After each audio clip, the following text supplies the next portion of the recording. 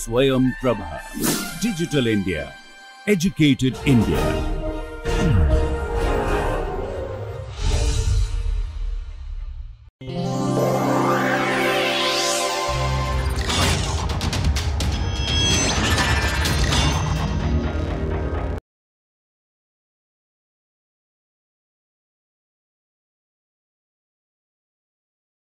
Welcome back to the lecture. We will continue with the second part. That's about it. I think this is with this part I shall conclude the particle in a ring in a rather elementary introduction that I have given. Okay. So, we shall look at a little bit more from what we left, namely we have this the wave function being given by an exponential m phi or phi. I mean, I keep interchanging them, but you know what it means. And m is, of course, we are taking positive values here 0, 1, 2, 3, etc.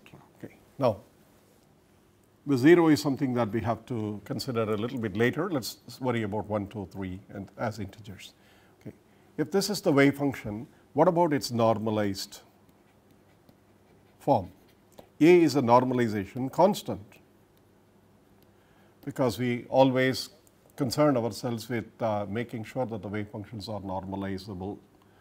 Therefore, the square of the wave functions can be associated with the probability description and the probability density. In here, the normalization is done in the fashion in which I mentioned, namely all the values of phi for which the wave function is unique. For different values of phi, the wave function is different. It has one value for one phi, and of course, you know that that particular range is between 0 and 2 pi, because after that the wave function simply repeats itself. Therefore, this is the range, even though other values are considered, this is the range for normalization, different values. Therefore, what you have is psi star phi, psi phi, d phi between 0 and 2 pi, that should be made equal to 1 for normalization.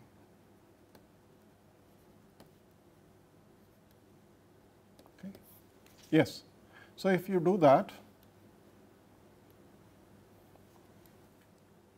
then essentially, you know, psi star phi is, of course, a star e to the minus I m phi, because we do not know what a is, whether a is real or imaginary, but we will write it as a star, and therefore, what you have is the integral is the absolute value of a square, okay, between 0 to 2 pi e to the I minus I m phi e to the I m phi d phi, that is equal to 1, and this of course is 1. Therefore, you have the absolute value of a square times 2 pi is equal to 1, because the integral of 1 d phi between 0 and 2 pi is of course 2 pi. So, you have a, we will take it as real as 1 by root 2 pi. This is the normalization constant. Therefore, the wave function psi of phi is 1 by root 2 pi e to the I m phi. It is independent. The normalization constant is independent of m, unlike the case of the harmonic oscillator, where you found out that the normalization constant is also a function of the quantum number n, because of the Hermite polynomials involved. Okay. This is the wave function. Of course, in rotational motion, the two things that we are concerned with is the rotational kinetic energy and the angular momentum of the particle. Now, if the wave function is given by this alone, as we have chosen, then it is possible for us to calculate the angular momentum j. Okay. Since it points in a direction perpendicular to the actual plane of the circular motion, and we shall call that as the z component if we assume x and y as the coordinates of the motion of the particle or the ring that we consider. The angular momentum is in a direction perpendicular to that, and that you know is nothing but psi star, the operator Jz, psi d tau, which in this case the operator is minus I h bar d by d phi. This is the angular momentum operator that you use to actually derive this result. Therefore, if you calculate that, you see it is exponential between 0 to 2 pi 1 by 2 pi, because you have psi star psi, therefore, it is a square of 1 by root 2 pi, and then you have exponential minus I m phi, you have minus I h bar d by d phi exponential I m phi d phi. This is psi star psi. I do not need the denominator because the wave function is already normalized. And it is easy to calculate this. This is minus I h bar, d by d phi is I m, therefore, you have minus I h bar multiplying I m, which gives you h bar m, and m is a quantum number, h bar is a constant, so you can actually take that out. Therefore, you have h bar m times 1 by 2 pi between 0 to 2 pi e to the minus I m phi times e to the I m phi d phi, and that is of course, you know, that is nothing but the normalization of this wave function itself. So, you get h bar m. Okay. So, the angular momentum is therefore a quantized quantity.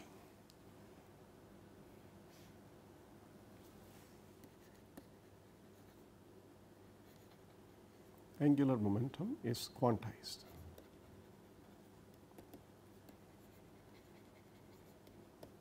You already have derived the energy E as h bar square m square by 2 I.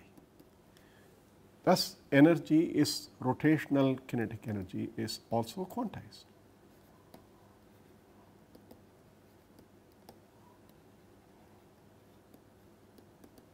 Is also quantized.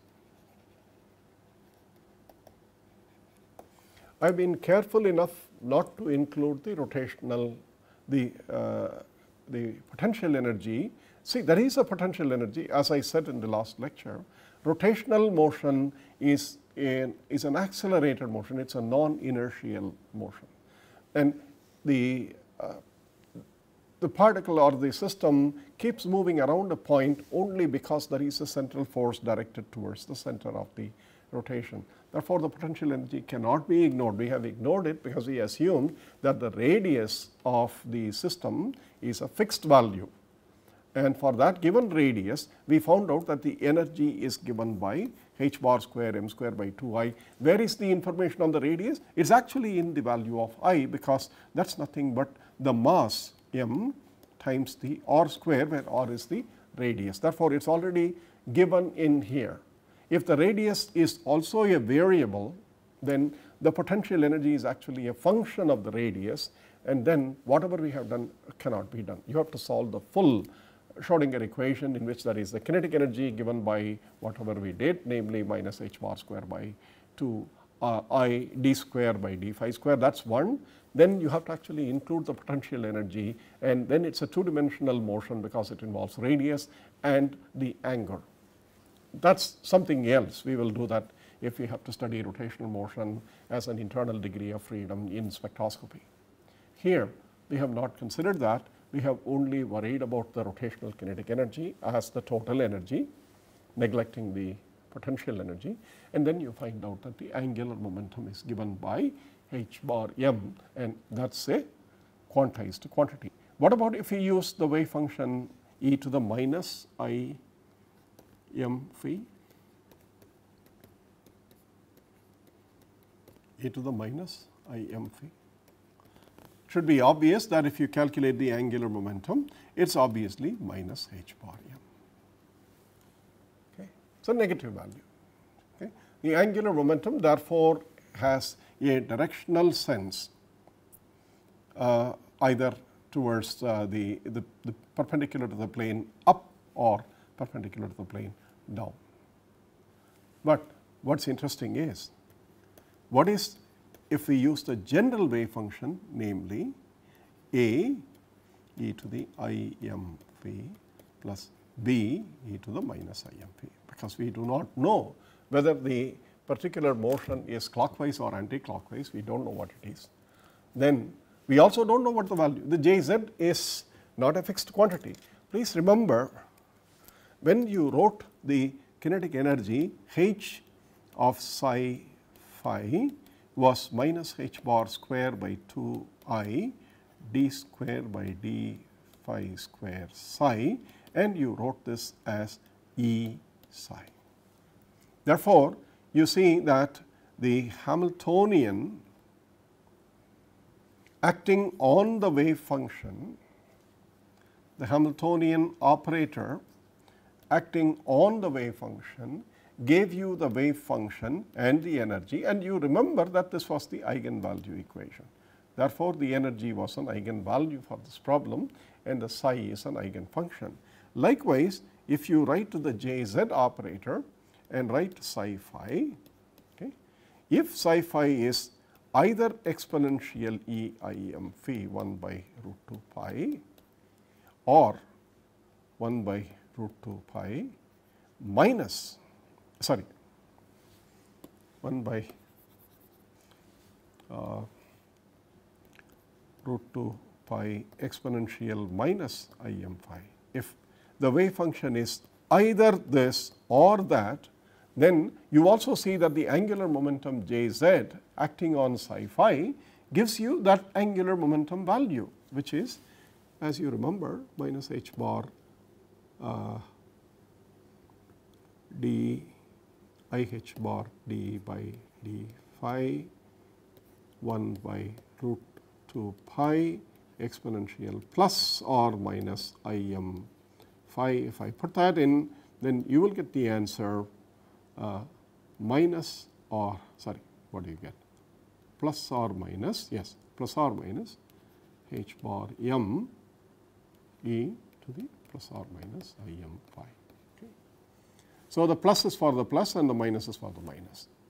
Therefore, you see that the angular momentum operator Jz acting on psi gives you plus or minus, sorry, yeah, plus or minus h bar m psi, and I will write it as plus minus here to say the plus component is e to the I m phi, the minus component is e to the minus I m phi.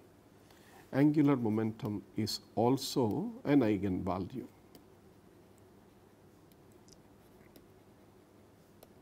Is also an eigenvalue. That is, h and the angular momentum are simultaneously quantized.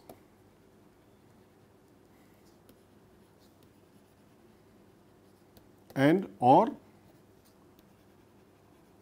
observables and or eigenvalues of psi, and have eigenvalues, simultaneous eigenvalues. If the wave function is not given by one or the other component of the exponential I m phi, okay, if the wave function is given by a linear combination of the two, these are the two possibilities. And the m of course takes different values, and therefore, the psi is for, you have infinite number of wave functions and infinite number of energies for the particle fixed to a particular radius, because that radius fixes the value of I, the moment of inertia. Therefore, the energy is given by that unit h bar square by 2 I, that is the fundamental unit for that problem. But if the wave function is a linear combination of the plus or minus I m phi, then the angular momentum operator does not have an eigenvalue, because if you write psi phi is a e to the I m phi plus b e to the minus I m phi, if you write that, and you can normalize this, okay, if you try to calculate the expectation value, sorry, if you calculate Jz acting on this psi phi. Please remember Jz is minus I h bar d by d phi on this wave function psi phi, and please note that this is going to give you the d by d phi acting on Im will give you plus Im, and therefore, you will get minus I h bar Im e to the Im v with A, of course, and then you will have for the B, you will have minus Im e to the minus Im v B. Okay. Therefore, you see that you are going to get Jz acting on A e to the Im v plus B e to the minus Im v gives you now h bar m times A e to the Im v, but with a minus sign B e to the minus Im v. This is psi phi. This is not equal to psi phi. This is something else. Therefore, you have an operator acting on a function giving you something else, not the function back. So, it is not an eigenvalue equation. What does that mean? Angular momentum does not have a precisely defined value if the wave function is a linear combination A to the Imp plus B to the Imp. Does that mean angular momentum cannot be defined? It cannot be defined as to have a unique value. An average value can always be calculated. An average value in quantum mechanics is essentially the wave function star the operator associated with the wave, measured value, and acting on the wave function integral, you remember that. Therefore, the angular momentum does not have a unique value, but an average value of the angular momentum can always be calculated for such linear states, linear combination states, by the same thing 0 to 2 pi.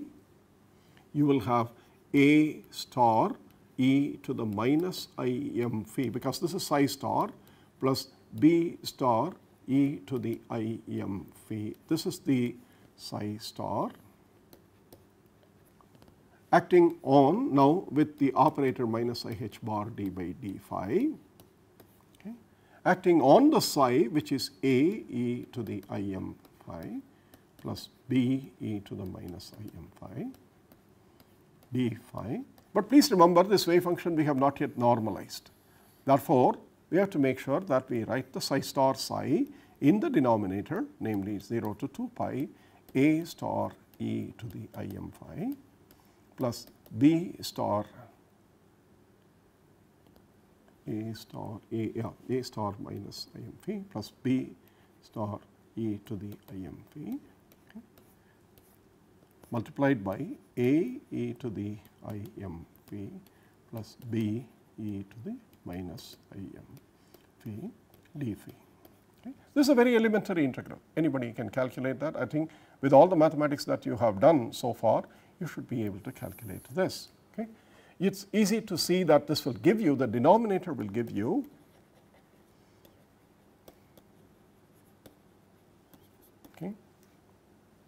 A square, absolute A square minus absolute B square. Okay. Sorry, plus B square, I guess. B star e to the, plus B square. Okay. But the numerator will give you something else. The average value can be defined, but an eigenvalue does not exist. What does that mean? That means that if the wave function, if the particle's motion is not very clearly known as anti-clockwise or as clockwise, then we don't know whether the angular momentum vector is pointing upward or pointing downward. There's an average value. That means you can only do this many, many times, and every measurement gives you some result, and then you take the average, and that's the sense in which the angular momentum plays a very definite role when you come to particle in a box, particle on a ring. I think this exists also in a particle in a box. If the wave function for a particle in a box is not a precise eigenstate of the energy but it can be linear combinations of the eigenstates of multiple eigenstates of energy as you have here, you have a similar problem. Therefore, please remember, this is also the first instance in which I am giving you a slightly more difficult problem, that the eigenvalues and the expectation values need not have to be the same when the state of the system is not precisely defined to be an eigenstate. Is this state an eigenstate of the energy operator, this linear combination? Of course it is. Please remember, the energy operator has d square by d phi square. Second derivative operator, the minus m which comes in when you operate the derivative on this function once, it is cancelled, it becomes plus m square. Therefore, you get the energy. Of course, that is how you solve the Schrodinger equation, and I gave this as a general solution. Therefore, this is a general solution. What you have written here, namely the a e to the im phi plus b e to the minus im phi that you have here on the screen. Okay.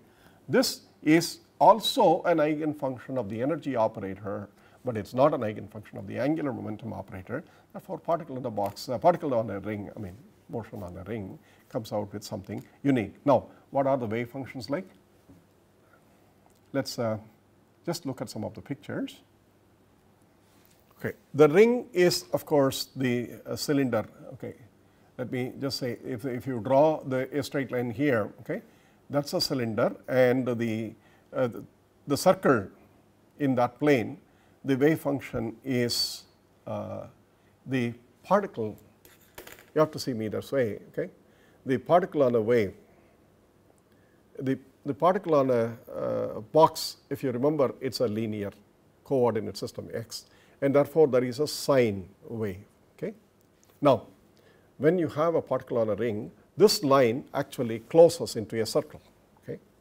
The starting point 0 and the end point L sort of closes into a circle of radius r, and that is a circle on which we are trying to describe. Therefore, this wave function, that is a sine wave corresponding to the quantum number 1, is actually the wave function that is now described as a sine wave on a ring. Okay. And that is what you see here. Okay. Let us look at some other quantum number. You see that now, if the sine waves that you have written down, now you have many sine waves for if the quantum number of an n for a particle in the box is very large, there are many components. Okay. Now, take all the sine waves and eventually then just you close them down by bringing the 2 points, the n points together. That is a wave function. Actually, it does not make any difference. I mean, it is not very important beyond the point of being able to visualize what these wave functions are. The probability here is a problem because psi star psi is constant, is 1. Therefore, it is 1 by root 2 pi, and the probability of finding the particle on a circle in any region is precisely proportional to that region, and it is a constant. It does not vary like what you have for a particle in a box. If you say psi star psi d phi is the probability of locating the particle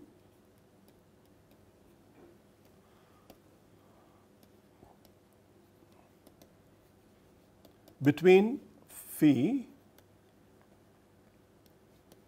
and phi plus d phi, phi and phi plus d phi between, then you know that if the wave function is psi of phi is it is 1 by root 2 pi e to the im phi,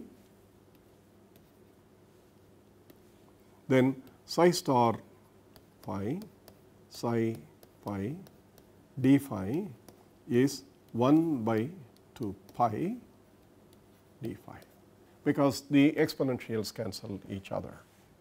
Therefore, you see that the probability is proportional to the part of the ring, the length of the arc in a ring that we look at.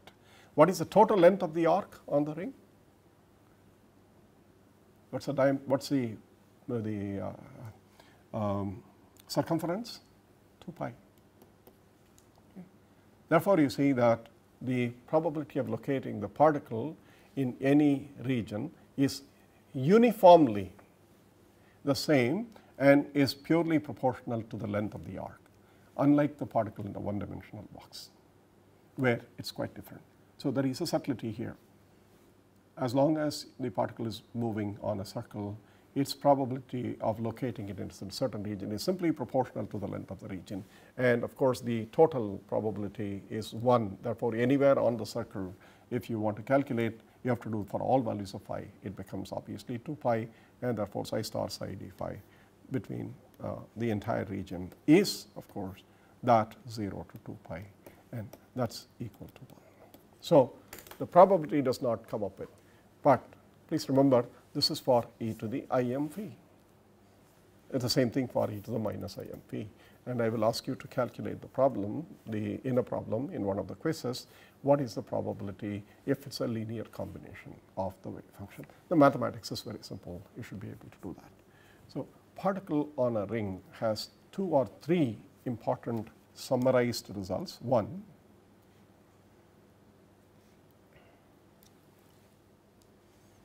let me write the final summary here.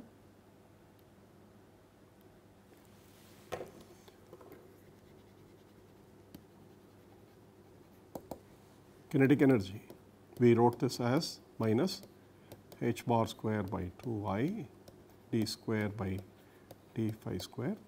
Operator, kinetic energy operator. Energy is h bar square m square by 2I, which if you have to write, it's h square by 8 pi square I m square. M is 0, 1, 2, 3, etc. M is equal to 0 is a perfectly acceptable quantum number here, because all it means is that the particle does not have a rotational kinetic energy. It stays somewhere on the circle. It doesn't violate the uncertainty principle, because if we say that m is 0, we say that its angular momentum is exactly 0.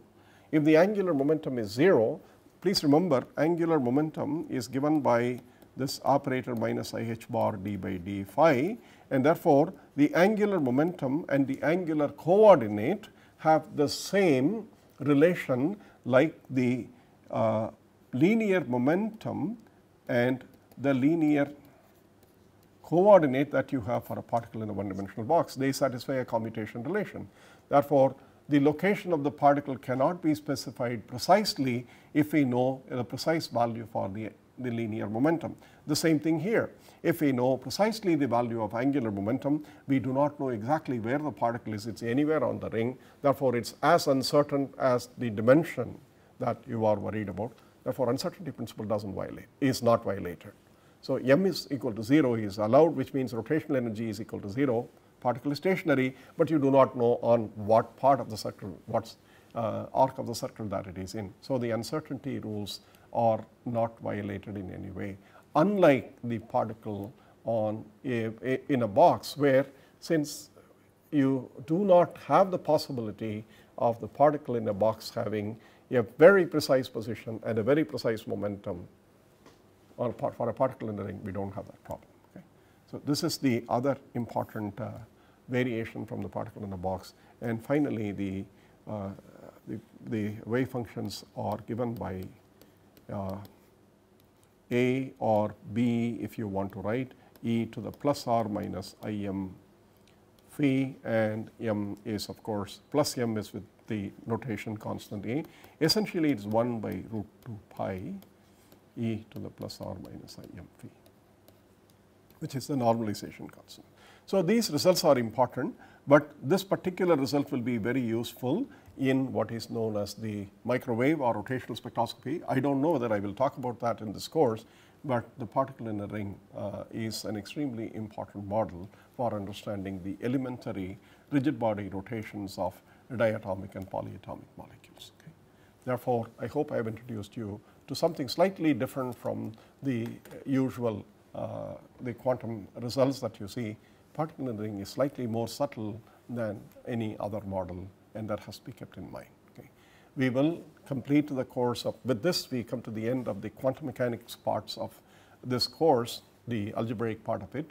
The next few lectures for the remaining weeks of this course will be on molecular spectroscopy, and I will start with the introduction to molecular spectroscopy in my next lecture.